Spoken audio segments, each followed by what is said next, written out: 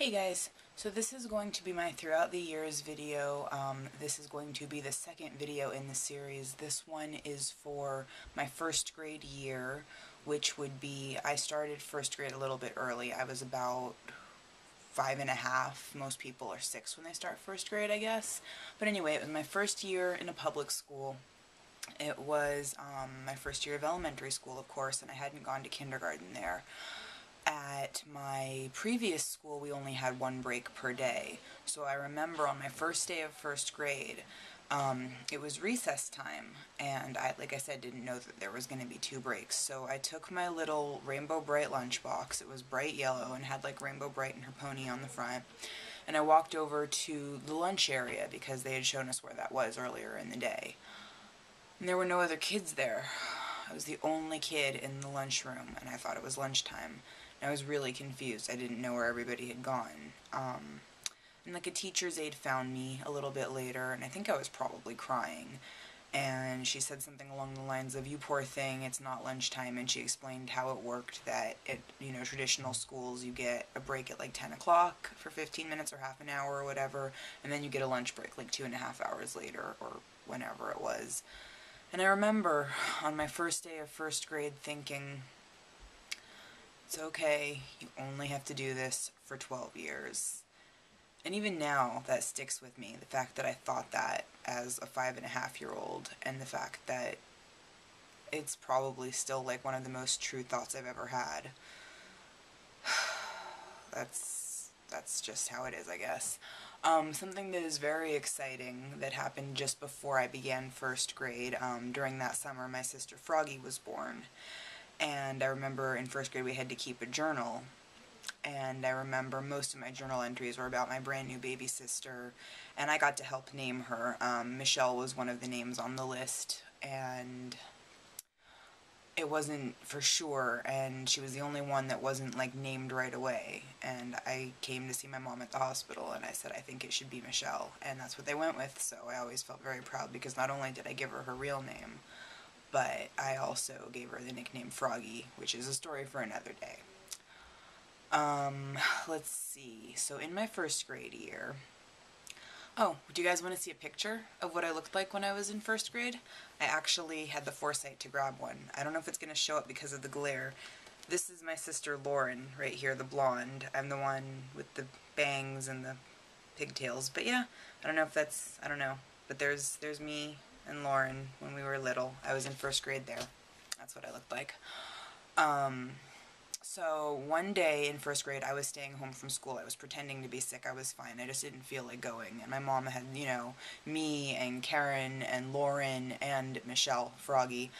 And she was too busy to, make me go if I didn't want to go, because then she could just deal with stuff at the house. So sitting there, Karen and I are playing with this jump rope. And I think we were playing like bad guy and cop, and we tied the jump rope to each of our ankles, and I was sitting there for a little while and I completely forgot there was a rope tied to me. So I got up to like go walk somewhere, and the rope went tight, and I fell forward onto this couch that had like a wooden beam across the bottom of it, and I hit both of my wrists. And I remember laying on the couch on my wrists, like on my stomach, with like my wrists under me, my arms under me, saying, I'm fine, it doesn't hurt, it doesn't hurt.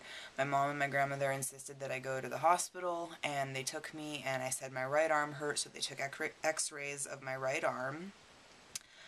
And they said it was fractured, so they put a cast just up to right here. It wasn't a full cast, it was just the little one on my right arm. And then a week later, I started complaining that my left arm hurt too. And keep in mind, I'm left-handed, so I'm kind of surprised that it wasn't bothering me sooner, because we went back to the hospital since I said it hurt so badly. And it turns out that it was fractured too. I'm assuming I fractured both of them at the same time, the day that I did fall, because my parents didn't hit me or any, I mean, when I was really naughty and really little once in a while, but nothing that could be construed as child abuse, just the normal stuff, I guess. But I certainly didn't, get hurt twice. I just tripped the one time. I'm extraordinarily clumsy, which you guys probably already know. But sure enough, my left wrist was broken too, so I ended up with casts on both my arms. I only had to wear them for like 3 or 4 weeks, I think. I don't even think it was 6 weeks. I remember I was eating a Big Mac with my casts on both my arms, and a piece of lettuce got down into the cast, like in there, and I spent like the whole week trying to chip it away.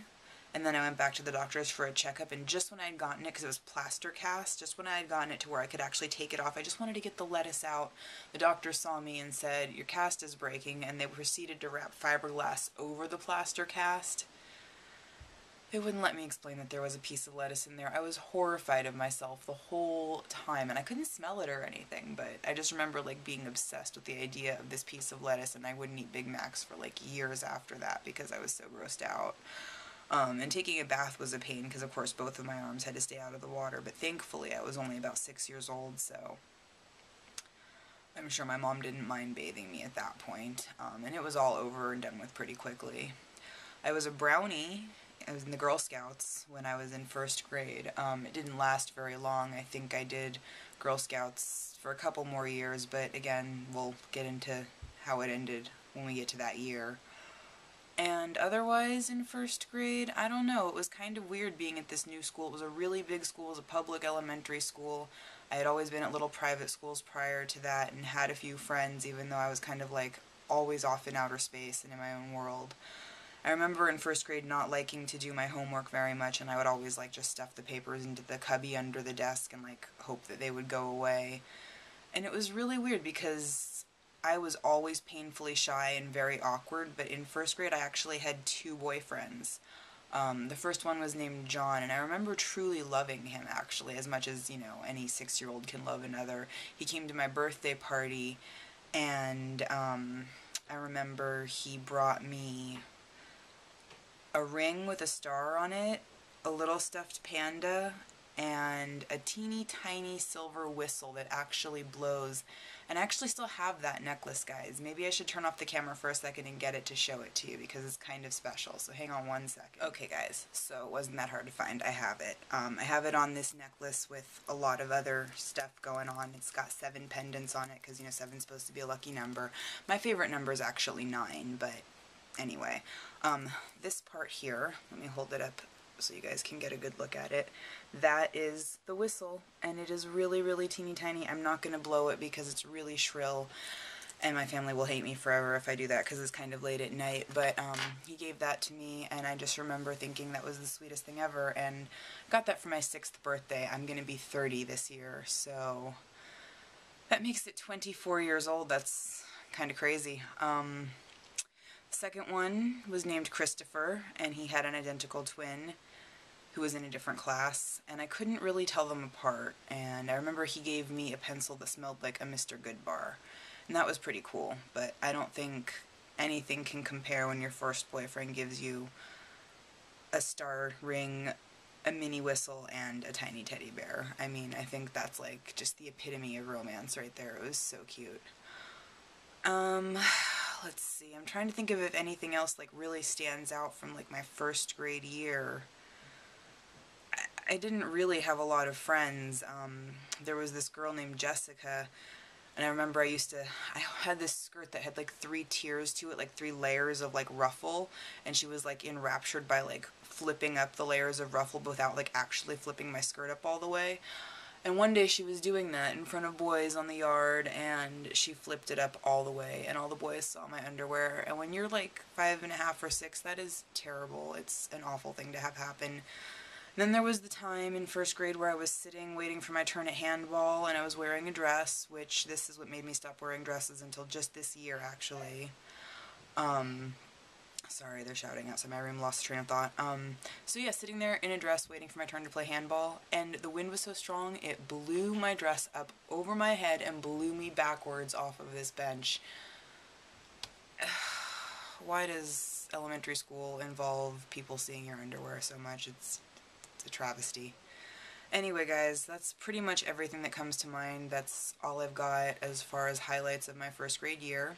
I hope you guys like this video, and I think you guys should totally make video responses for me and leave them below, or at least leave a comment and tell me some of the stuff that was major to you the year between 5.5, 6.5, or 6 years of age, whatever it was, because I want you guys to share this with me. It's really fun, and I promise I'll watch them.